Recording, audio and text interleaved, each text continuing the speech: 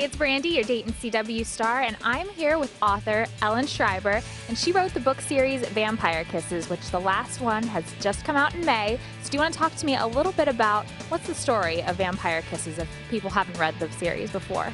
The story is about Raven, who is an outsider in her small town of Dullsville. And she's a goth and an outcast, and she winds up falling in love with a vampire who comes to town. Very cool story. Now, how did you actually get to this point as a writer? Because I know you started out as an actress, you did some stand-up comedy as well. So do you want to talk about your journey as an author? I'm sure. Yeah, I was doing acting and I was doing stand-up, and it sort of was like the idea that, okay, I was at a crossroads, am I going to move to Los Angeles or New York? And it was almost like an escape. It was like, you know what, instead of thinking about that, I wanted to kind of write and do something else. So I was just taking some time to write an idea I had, and all of a sudden I finished the book in 6 weeks, and I was very lucky that I got it published actually in Europe first.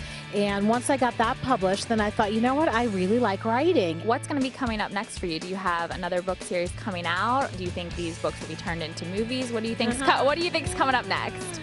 Well, that would be really cool if they were turned into movies. I do have another book. I have another series, and it's called Once in a Full Moon. And the third and final book of that will be out in December 26th. So I have that coming up in a couple months. And then after that, I'm starting to write other things. Be sure to check out the books and see where Ellen's going to be next at her website.